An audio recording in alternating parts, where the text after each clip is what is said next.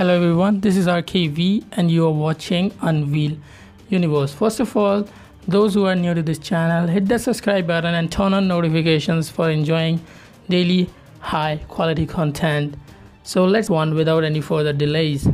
So Samsung Galaxy Note 9 based on Exynos 9810 system on chip has now been spotted on Geekbench. The fresh development emerges weeks after the US variant of the upcoming Galaxy Note 9 model surfaced on the benchmark scores, showing off its performance with a Snapdragon 845 SoC.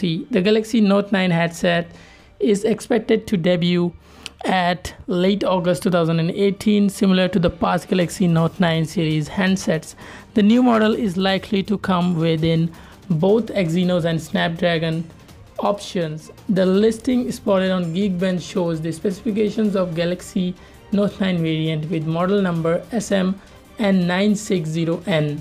This model is unlike its US counterpart that is said to have the model number SM-N960U, has the Exynos 9810 coupled with 6 gigs of RAM. The listing also highlights that there is Android 8.1 Oreo, which is likely to have been the newest version of Samsung experience on the top of Android.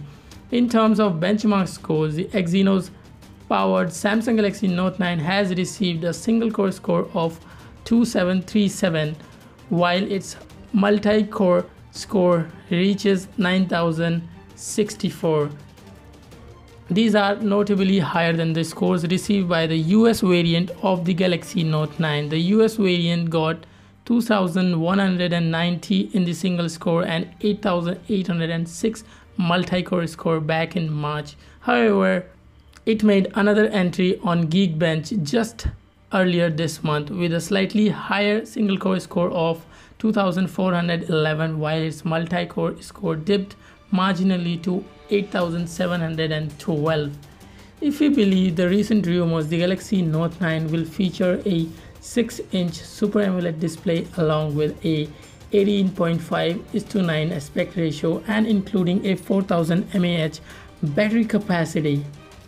Some initial reports claim that the new Galaxy Note 9 model will come with an in-display fingerprint sensor, though there are speculations that Samsung could ultimately consider a traditional rear-facing fingerprint sensor.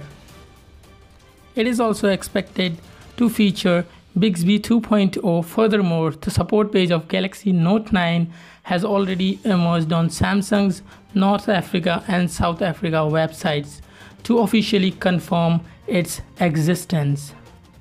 So after that all being said about the Galaxy Note 9, do let me know your thoughts in the comment section below.